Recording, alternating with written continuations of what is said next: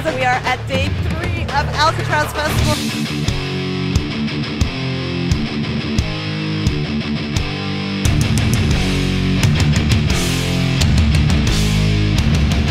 A whole summer without festivals? Drinking beers with buddies and how is Can't that? imagine How, that. is that real? Is that for real? Yes, that's right. Alcatraz prison went into lockdown and so did an incredible lineup. And for us that means no moshing, no concerts, no screaming along to our favorite artists. For that reason we decided to put together a compilation so that we could bring some of that festival vibe to you in your living room or wherever you are. So free up some space, let your hair down and enjoy the show. Ooh. Scared you, didn't I? Damn, Alcatraz!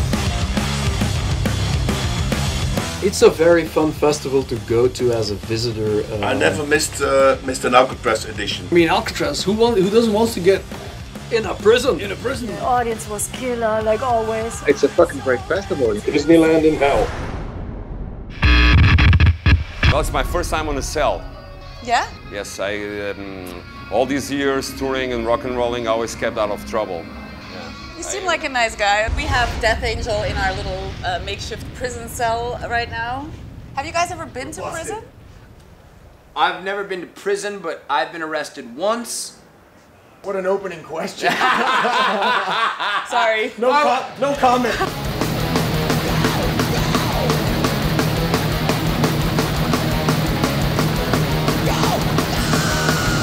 How did that spark ever start in the beginning?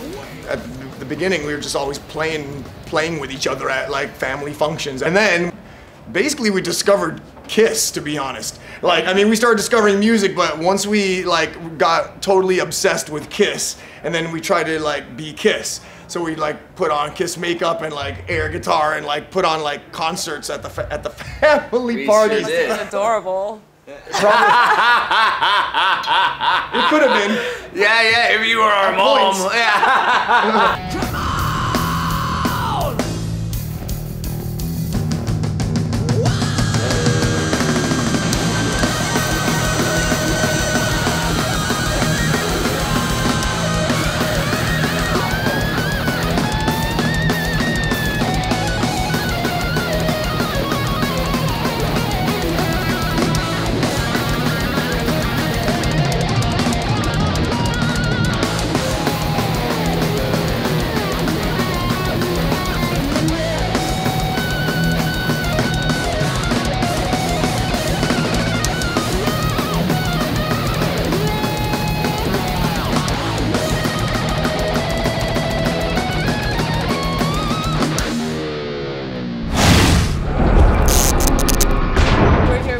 Testament's Chuck Billy, which is really an honor. Thanks for having me.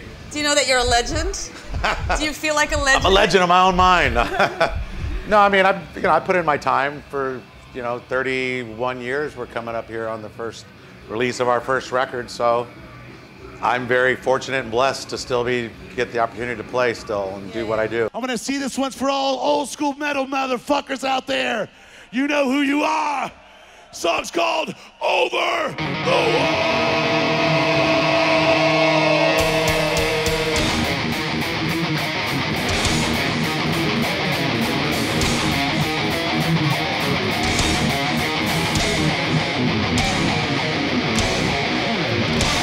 Played Over the Wall, and I was gonna. Alex backstage goes, "Why didn't you tell him? We shot our first video on Alcatraz in San Francisco." Oh, it's really? Relevant. Yeah, tell me. And we did it in a prison cell, the whole deal. So this is just like back at the beginning for Over the Wall. Cool. We snuck our own cameras. We didn't get permission, so we brought handheld cameras in our jackets. And every time we'd sneak off from the tour, we'd be running and filming ourselves and everything. So we bootlegged it on Alcatraz, and it was really? good. Yeah. And the tour guide didn't notice? Didn't notice. No. Oh, there's just a guy headbanging over there. It's all good. Well, we held back, and they would go on, and we'd say, "Hey, quick, go, ready, dudes." We'd figure out what we're gonna do and do it real quick. We had like 20 seconds before they came looking for us. Alcatraz! Let's get those horns in the air! Since I beat cancer, my whole outlook on just touring and traveling is I told myself, God, I've been fortunate to see the world, but I don't really see it. I stayed at the gig, or I was on a bus, or I woke up hungover, and you know. Right. Where now, I'm like a tourist. I get to go out and go sightseeing. I got to go back to the gig and sing for an hour. It's like, you know, Right. it's totally flipped, where Yeah. I spend my time enjoying everything. Yeah. And then on top of it, I get to play for an hour and have fun. Do you take care of yourself in a different way now, or do Yeah, you? on tour, well, I don't drink anymore, and on tour, once I start touring, I quit smoking weed, and you know, so I'm really conscious about when I'm on the road, because once I lose my voice or it gets a little damaged, then I can't get it back until I take a big break. Right. So I can't afford to do that. So I really out of the gate have to plan that, and I'll take like a month or two before and start really like training and jogging and. Rock and roll's hard work. Yeah, it's Did you for a know that month. going into it? No, I thought it was all fun and games and sex, drugs, and rock and roll, man. What happened? I mean, I think it started out like that when we were young. I mean, Yeah. I think that's, people always tell me, man, you guys are getting better in your age. You're like, I think because when I was younger, it was sex, drugs, rock and roll. I didn't think about the show, and I was partying and smoking and just, we were all going crazy. And I think now where we're at, we're all focused on our show and performance for fans. So it's a full circle of what we started and thought it was to where we are now.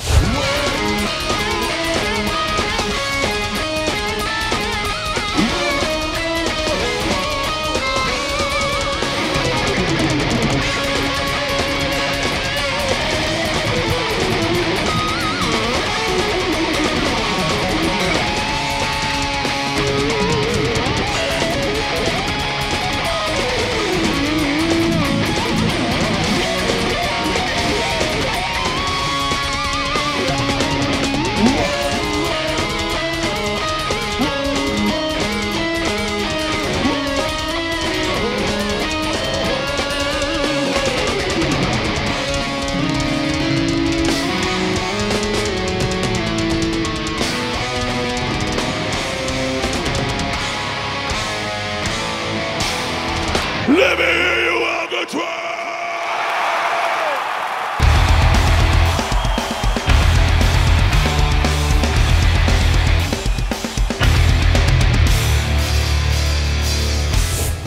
A lot of love in Belgium. A lot of love.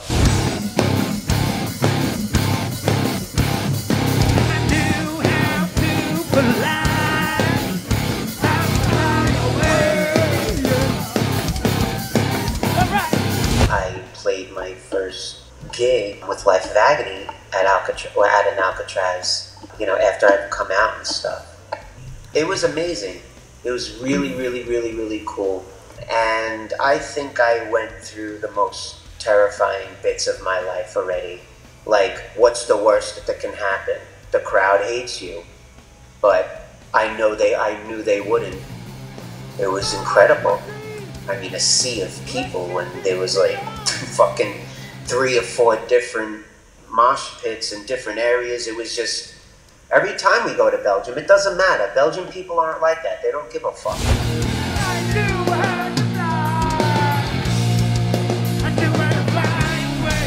When I'm on stage, I'm fleshless. I'm almost tapping into the shaman within. I collect the energies either in the room or in the festival, and I magically put it into one little potion. And all the 100,000 kids that are out there, there's a circle of energy inside of my hand imaginatively, and then I just go, and whatever the people are giving to me is given right back to them.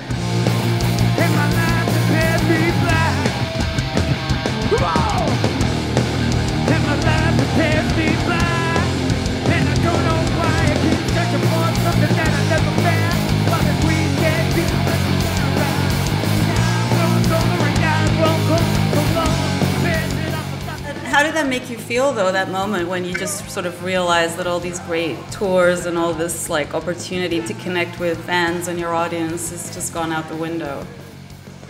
I always look at things as being as a blessing in disguise. Of course, I crave human touch, and I want to devour 1 million human beings right now. But listen, I'm alive another day. This is the way it's got to go down. I have to pay homage to that and, you know, respect what Earth is trying to tell us. Come on! Can feel it in this space between us.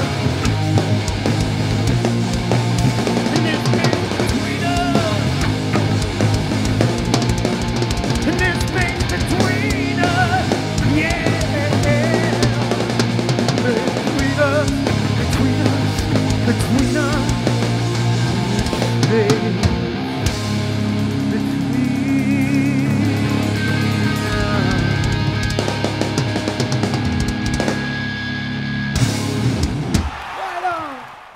I don't have a plan, but I do have a vision.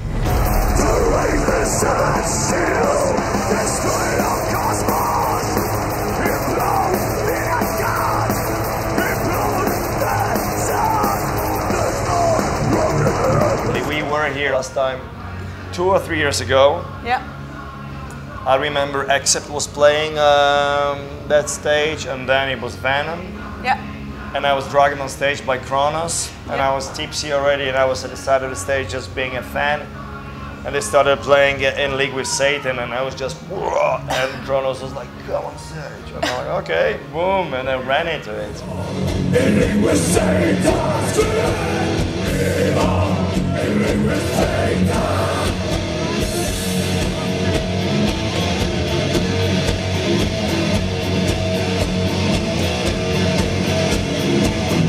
Legal Satan, I don't know you're dead. Don't bring the sun as the people win. I'm in the league with Satan, better devil's law. Kill the newborn baby, tell the infants fast.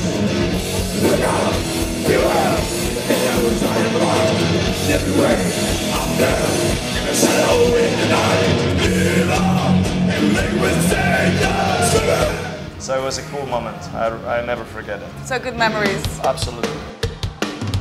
Another great moment was in 2016 when Twisted Sister played their last European show ever after more than 30 years in the game.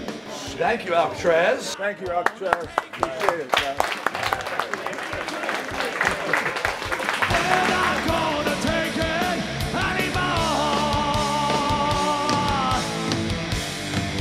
Tomorrow we have Twisted Sister here. Oh, they're here tomorrow? Yes. That's right, because we've seen them a few times this summer. I believe that it's the last tour and the last show, but who knows? You know, look, if 2 years from now they have some big offers to come play a festival somewhere, and they're all not doing anything, odds are maybe they'll play again. But it would be nice to see a band say that and then actually not come back. The only band that's ever done that is the Beatles. Yeah. Really? Well, think about it. Think about it. Every other band has come out of retirement.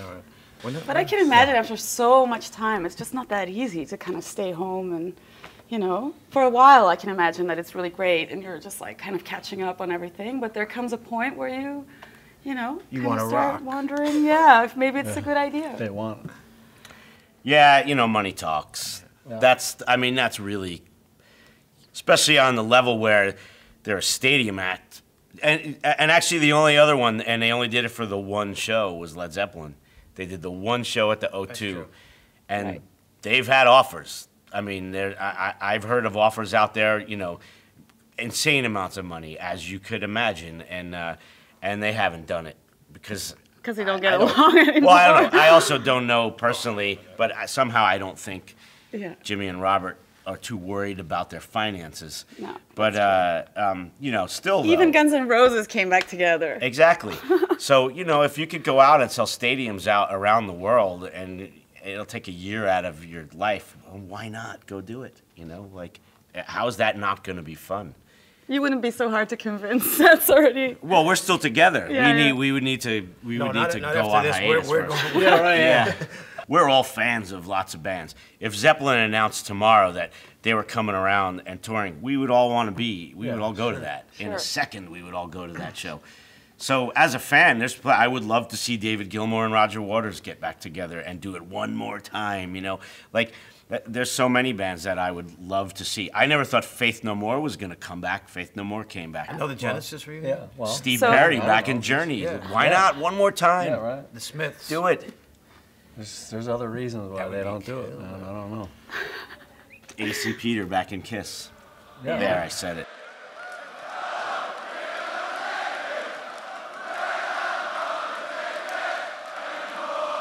You can do better than that. That's not everybody. You're not screaming it.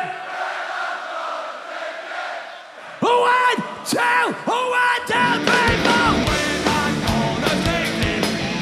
Oh, we ain't gonna take it. We're not gonna take it anymore. Sing it, sing it, sing it. We're not gonna take it. Oh, we ain't gonna take it. We're not gonna take it anymore.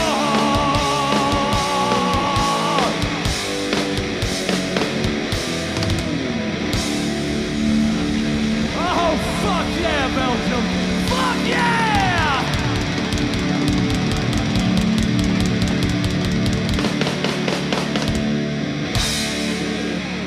Now, I just want to say, I didn't know if I was going to get emotional or not get emotional about this, but I got to say that, you know, people don't get a chance to live their dreams, and you gave us a chance to live ours. And I thank you.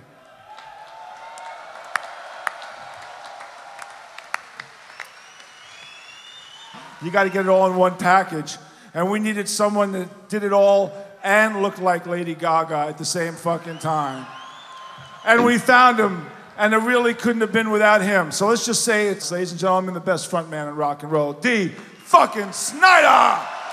Actually, I saw you 2 years ago with Twisted Sister, and you guys were here on the stage, and it was going to be the end of Twisted Sister and the end of you coming here. I really thought I was done. I really thought I was done, because I really felt like Twisted was my great love, and we were parting company, and we still loved each other, but, and I didn't have any plans on meeting somebody else. And then all of a sudden, you know, I fell in love again, and I'm back, and I feel like I'm cheating. I feel like, but like, did they think I was lying to them, that I fooled them?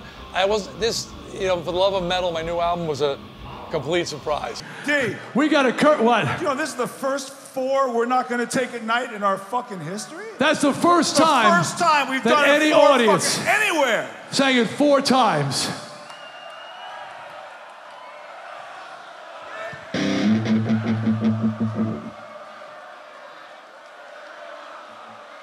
We're going for 5.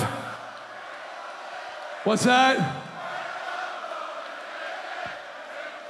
Well, I think we're approaching 5. Come on! Scream it! 5 fucking times! We're not gonna take it.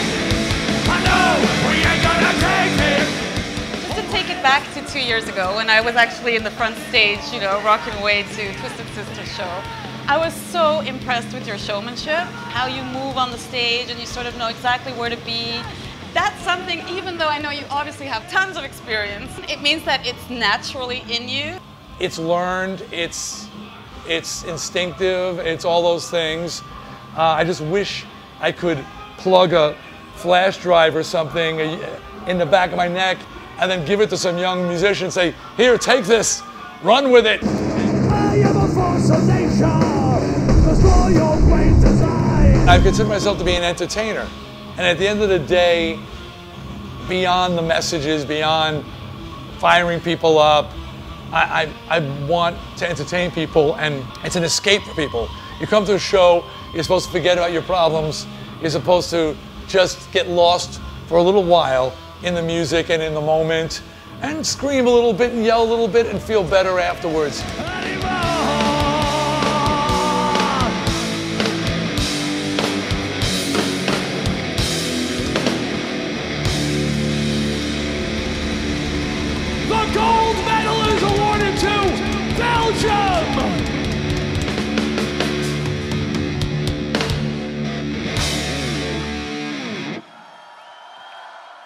You got the gold medal, Belgium. You got the gold medal. I quite like Belgium. Really good food, really good beer. Good festivals, Yeah, actually. good shows. 9% beer. What is wrong with you people? Are you crazy?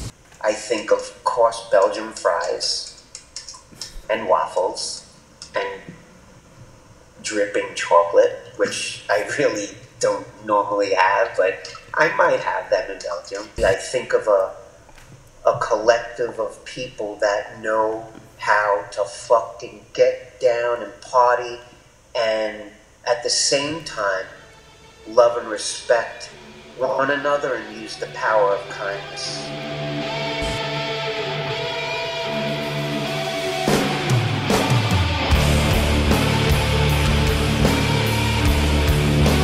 In our Belgian studio over there, we have two Belgian metal frontmen, Frankie de Smet van Damme from Channel Zero, and we have Jeroen Kamerling from Fleddy Melculy. You also have a podcast together, Frankie and Fleddy. How did your bromance, connection, friendship, how did that start? From early on in 2016, when we began with Fleddy Melculy, I think after 4 or 5 months, we already played a show together. I think it was in Kortrijk. Yes. For Alcatraz. Yeah. Well, it was an immediate connection. It was like I found my father. And I found my son.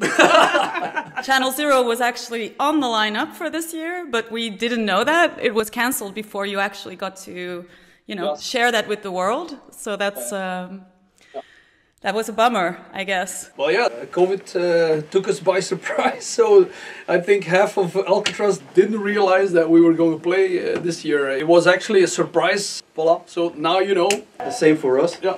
4, 3, 2, 1. Stop making stupid people famous.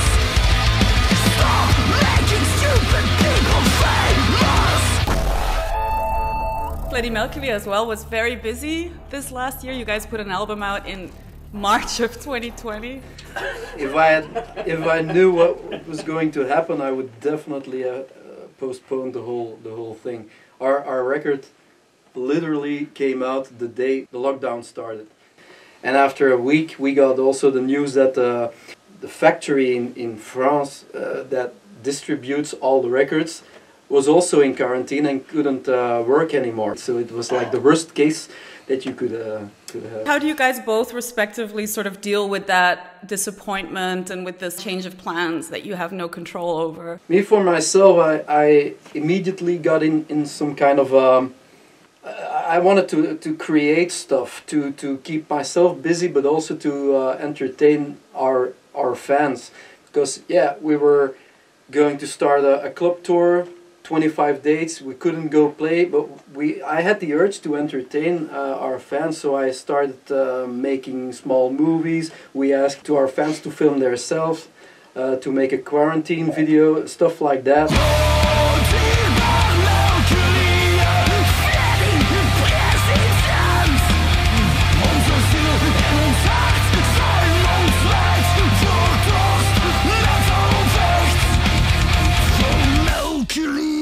But now, we're like 3 or 4 months now after the start of that lockdown. I don't know what to do anymore. It's like I need some perspective, and that's something that we don't get right now, and that's really frustrating, and I don't think that I'm the only one. For me, the COVID thing is there, and it's horrible, and we don't want it, but honestly, didn't we see stuff coming? I mean, the whole environmental thing is hitting us in the face.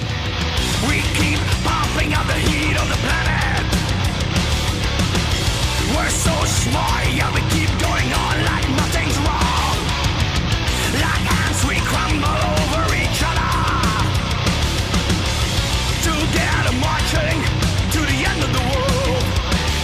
Oh man, we're fucking so much shit up, and we keep going, and it's like, you know, if you see a pole and you drive with your car and then if you don't turn the wheel, you hit the fucking pole or the wall, you know. I mean, Black Fuel is actually 25 years ago, it's the same statement. It didn't change for me. Black Fuel controls the world.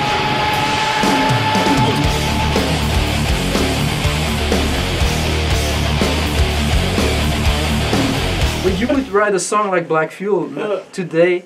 Yeah, I would probably get fucked over because it's black fuel. Why isn't it white fuel? All fuel! I'm here now with Gabriel. Gabriel. Yeah. From the Well, Belgian band My Diligence, Brussels-based band. Brussels-based band, yes. We're doing like a heavy psychedelic stoner.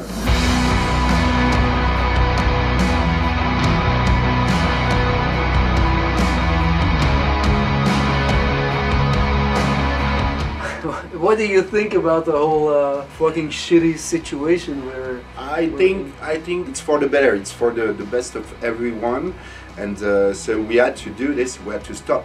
We just faced the situation, but we were locked down from one day to another, just like this. And so it was a bit strange in our heads. I think we were supposed to release an EP in March. And we were coveted, so we didn't release it, and we used that the space-time in the space world, like just stopped to compose and to put it on our EP that will be released normally in October. It's always interesting to ask someone from the Belgian metal scene, how do you look at it? It's kind of strange because, you know, we're living in a strange country, and we can say that this country is separated in two. But the thing is, I hope that this crisis will get bands being closer than ever. Yeah, my feeling is that something is growing in Belgium.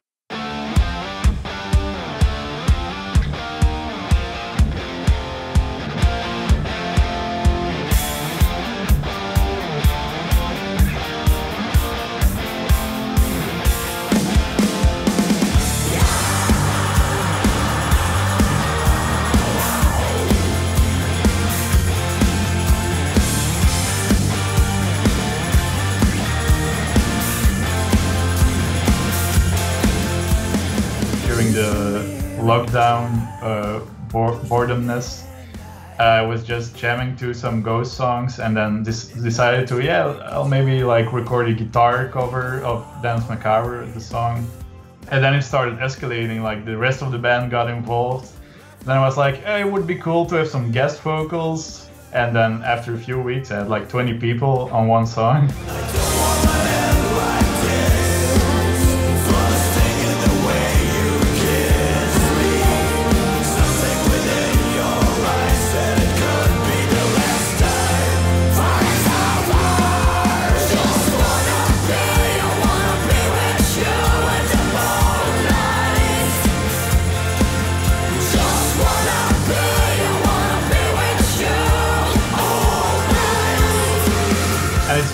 Everyone involved, everyone in the song they're all good friends of ours. So then I sent it to them, hey, we recorded this, you want to do something? Do whatever you want, like how you want to do it, or also with the video parts, I just that made it like how it is now, like all these different people and all these different styles combined into the one song.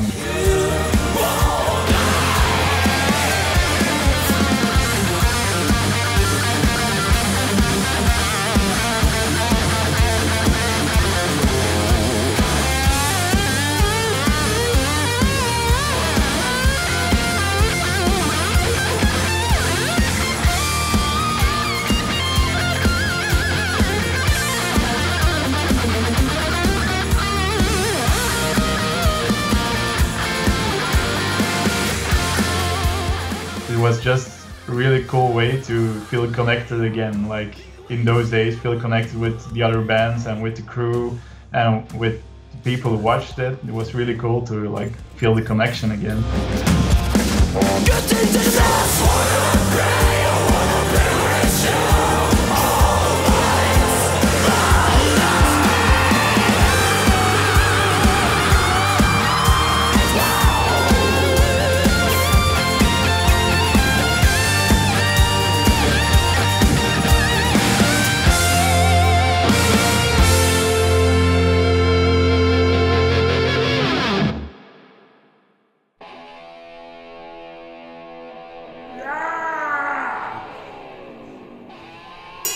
In our Belgian studio, we have Paul Shorty Van Kamp from Killer and Mario Grizzly Powells from Ostergott, two legendary Belgian bands that have been around for 40 years this year. How do you guys look back on 40 years of metal?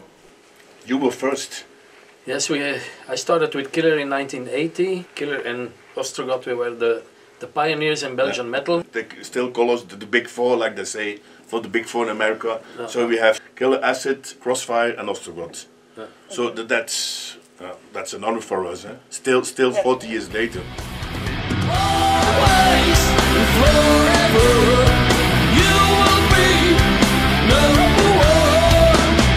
About Killer, I was checking your Wikipedia page that said Killer and Motorhead were speedy bands long before the existence of Metallica. So in a way, they were the innovators of the 80s. Yeah, that's a great compliment. In the early days, we were very inspired by the upcoming British band Motorhead, and we played fast. We had a lot of fast songs. It was new at the time.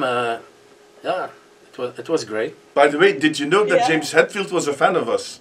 Well, I wanted to ask you about that actually. I saw that James Hetfield was walking around with your t-shirt. It was a t-shirt that he made himself. A lot of people wouldn't believe it. Oh, Photoshop, you know that. But we know how, because they went on tour with Raven, with whom, and you also, with whom we played together in Shockwave in Limburg, remember? And we gave cassette Full Moon's Eyes, and there in the dressing room, Raven put tape on the tour bus, and James Hetfield was listening to Full Moon's Eyes, and he still knows it, and that's the reason. So that makes us very proud.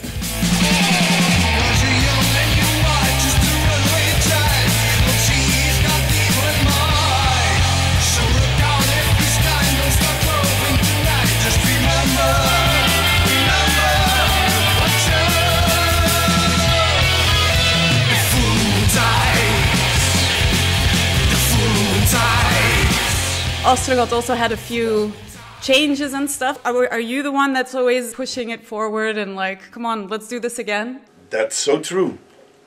And it takes a lot of courage sometimes. It's a passion who drives you.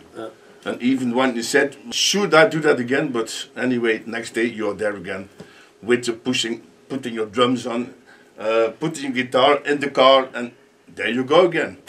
I cannot imagine that I would be a very passionate fisherman, for example, or playing darts.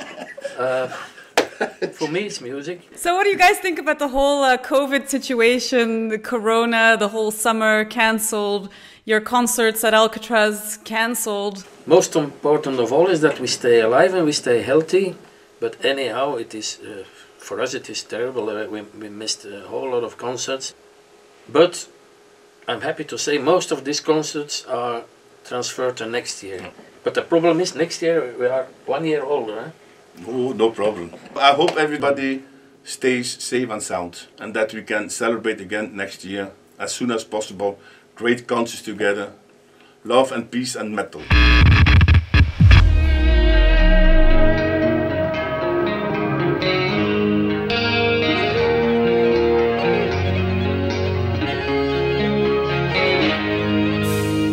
In 2013, Frankie, you guys lost Phil in the morning that you were gonna play. Is that right? Yeah, that bonded us together with Alcatraz forever, I think. We were actually going to take off to Alcatraz, and then I remember 2 hours later we were at a morgue, and you know, the whole thing was so surreal. And I remember Marlon coming in my room and he said, "You're not gonna believe this, Phil passed away." And I was like, so the first moment you're like, you know, whoa, wait, you know, we just had a great time yesterday. He was in perfect shape. I think he was in a better shape, his best shape ever. What happened is blood cluster in his brain. It can happen to anybody of us, actually, now, tomorrow. I mean, at that moment I was like, fuck, you know, you want to take that moment back, but you know, it's gone. And yeah, Phil passed away, and that literally decapitated us. We can't believe you're not here now. So much pain in this heart of mine. Brother, I wanna pay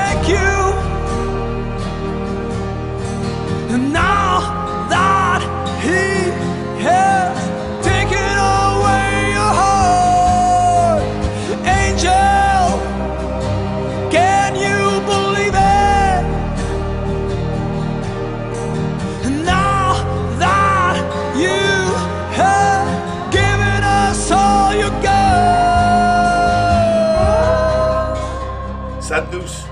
And then they couldn't play, of course. The festival went on, but everybody in mind, shit. Yeah. So it was sad.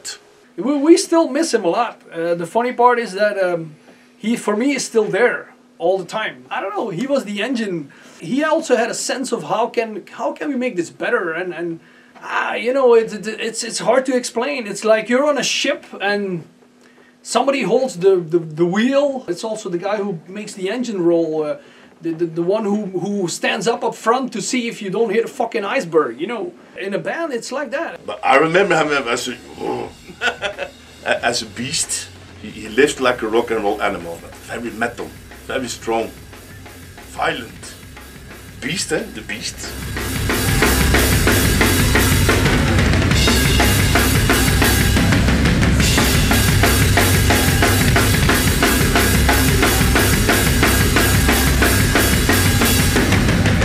He was a monument, still is. Big fucking lurch. That was the name he got from Billy Milano of MOD. Billy, if you're watching this, you're still there too. Motherfucker. Big Lurch is the guy in Adam's Family.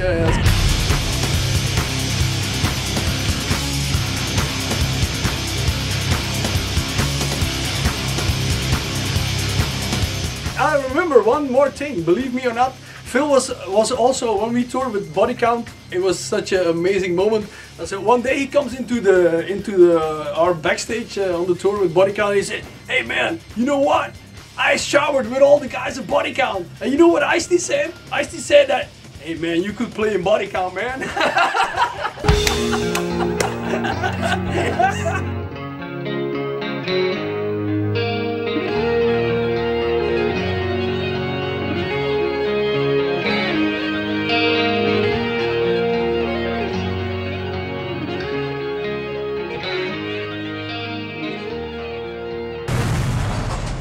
Hi, Mario Ponsin. Hi, Kyle. You guys started Canal Metal. Can you tell people a little bit about what exactly is Canal Metal and what does it do for Alcatraz? We wanted to do more with video, and we do a lot of stuff. We have actors, we have video specialists, VR, virtual reality stuff, 360.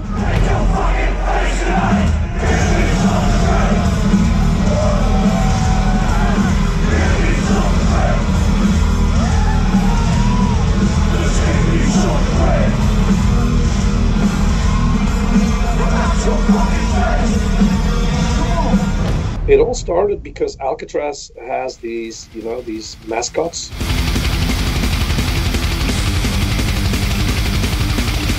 The first one was Officer Nice, prison guard of Alcatraz, who was roaming the afterlife looking for escapees. Frank Lee Morris, who was the second mascot. And as you can see behind you, the mascot of 2020. This guy. Yeah, the Plague Doctor. So we had these figures, and we said, like, how are we going to bring them to life? So we asked these actors, and they came up with these crazy ideas.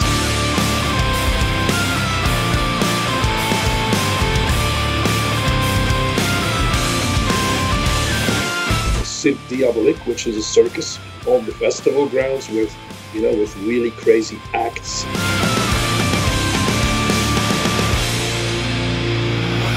That team of creative people going like, okay, what can we do? What can we do? I said, why don't we do a wedding? A metal wedding. The mayor of the town, Kozlak, is a metalhead.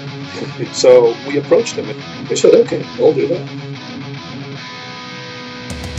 And we had, I can't remember how many, but it was like 30 or 40 couples signing up to get married at Alcatraz.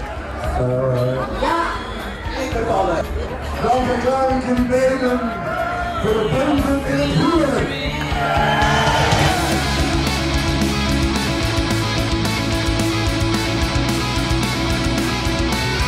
were you surprised that so many people wanted to get married on the festival? I was surprised that so many people wanted to get married. Point.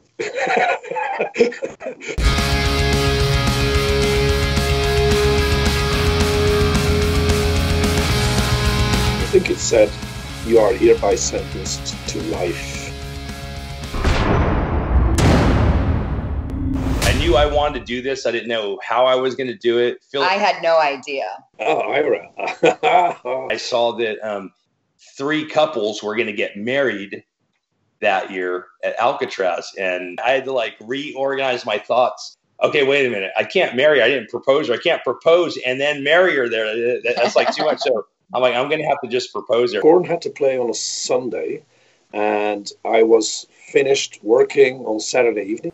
And Ira Black, the guitarist, he was on tour with I Am Morbid, was standing a bit further with his girlfriend. Him and I just caught eye, and we started talking. He said that he was, head of production for, filming everything. And I was like, oh my God, this is fate. Like, you're the exact person I needed to meet. And then he started whispering. He said, I want to ask my girlfriend her hand in marriage on stage with Korn. And I went like, that'll be a tricky one. Korn. I have to do this during the headlining time because that's how I feel about her and how special this is. This is like a headliner relationship, so. He said, no, I'll make sure it happens. So I actually asked the drummer of Korn, Ray Luzier, like 15 minutes before they were going on. We were backstage, and I'm like, oh my God, I got to ask him. But Jessica's sitting there right with me. And I said, hey, hon, can you go around the corner and grab me some water over there? I saw like a catering table. And she's like, why is he asking me to go get water? I said, go grab me water. He doesn't drink water. And then just before the show starts, I get a text from Ira. We're on. Okay, we're on, but when? When they're getting ready to go on, all their guests or anyone that's backstage is highly locked down. On lockdown. No, they're very monitored. You can't just walk around the stage anywhere. It's like, hey, you stand behind. They have a tape line. See the tape line? You stand over there. The stage manager from Korn took over the stage. So I go up to him and I say, look, I got this request from Ira Black. Do you know anything about this? He said, nope, don't know anything about this. Came up to me and said, I heard you're trying to do this thing. It's not going to happen. So it was really stressy. So now I'm running around backstage trying to get this going on while we're watching the show. And Jessica's like, I'm trying to remain calm. I just walk over and she's like, everything cool? I'm like, oh yeah, everything's cool. And then, it's in a flash of a moment. You have to think what you're going to do. So I said, okay, just keep the cameras rolling.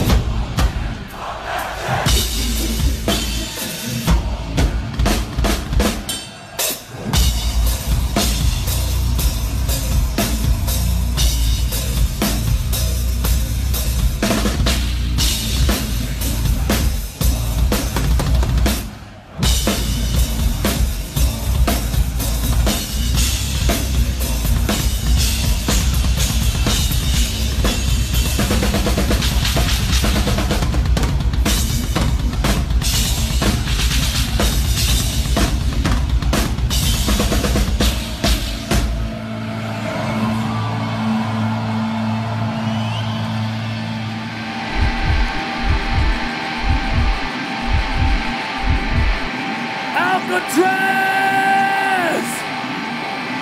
Thank you guys so fucking much for sticking around and seeing us tonight. Y'all were an amazing crowd. And we'll come back sometime real soon for y'all. But right now, do me a favor. I want y'all to have a safe and incredible night. The fireworks went off. I was like, cameraman still rolling. Yes.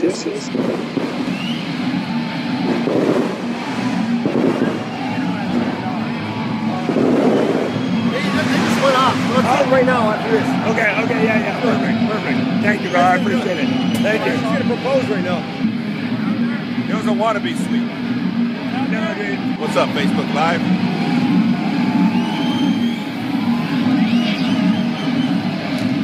Yo, speaking of fireworks, we got a friend, Ira from I Am Morbid. He has something to say. I was very overwhelmed when he brought me out there. I was like, what is going on? I thought that we were going out there to do like a selfie with the band or something, like do a selfie with the audience. Are you ready?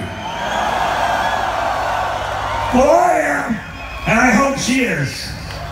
Sister, cheers. Will you marry me?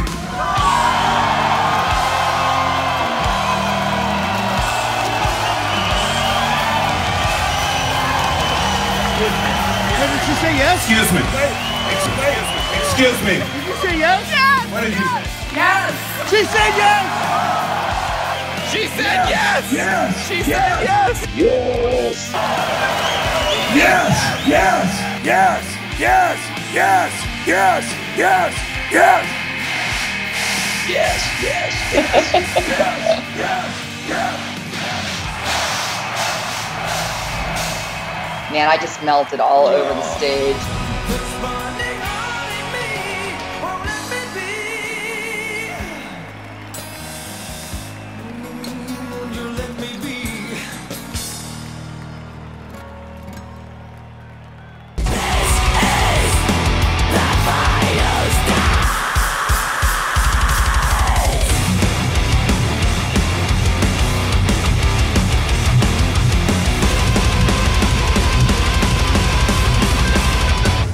Love metal. When you're a metal fan, that's something.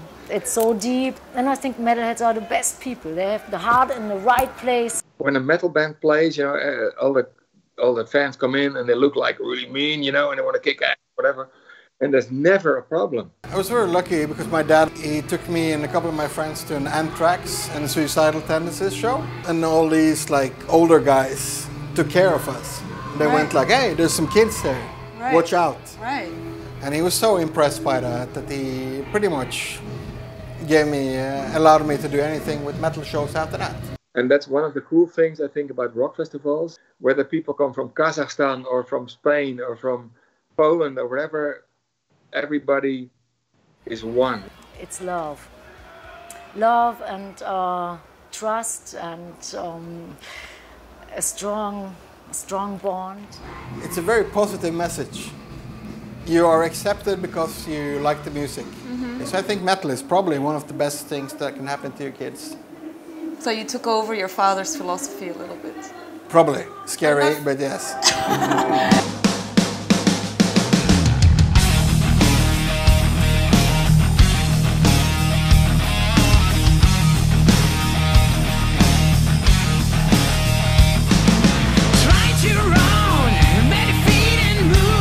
Congratulations on the album. There's a very True Blood energy to it. You hit the nail on the head when you use the word true. That's what we were going for. I always thought it would be really great to make an album, but have it sound like Led Zeppelin or Deep Purple or whatever would be 25-year-old guys right now. And I'm aware that they sound like a second-hand car salesman, but I'm just, you know, I'm really passionate about this album and I can't help it. When the sky falls down,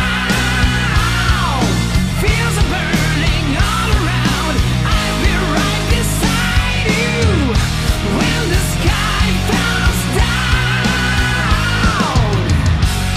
we'll be around, still be around. You know, you named it 2020 and then it turned out to be quite a monster year as well. Yeah. Yeah, you know, one of my favorite movies of all time is Back to the Future.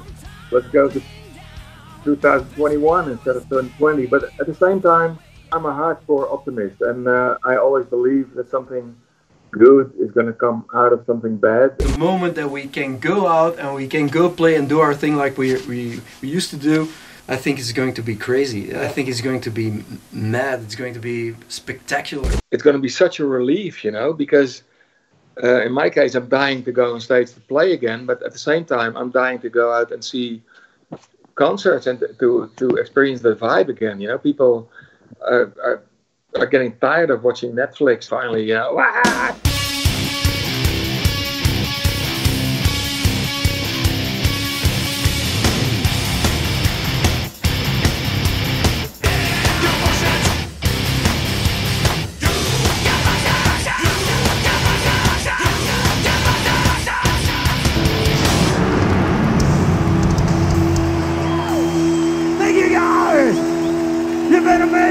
Alcatraz, Belgium. You know I fucking love you guys. I'll see you again sometime. Good night. Dank jullie wel. Merci beaucoup. Thank you. Alcatraz, merci. Thank you. Good night, Alcatraz, Belgium. We'll see you another time. All right, guys, thanks for watching. I really hope you enjoyed the ride and that we were able to bring some of the mayhem to your living room. If you already had a combi ticket for 2020, know that it counts for 4 days instead of 3 next year, as Alcatraz is expanding by 1 day, great acts, and Belgian stage and so on. If you didn't get your tickets yet, you really need to move your ass now. And I just want to say to all of you, hang in there, stay safe, and next year we meet inside the Alcatraz prison walls for 4 days of heavy metal madness. I can't wait. See you there.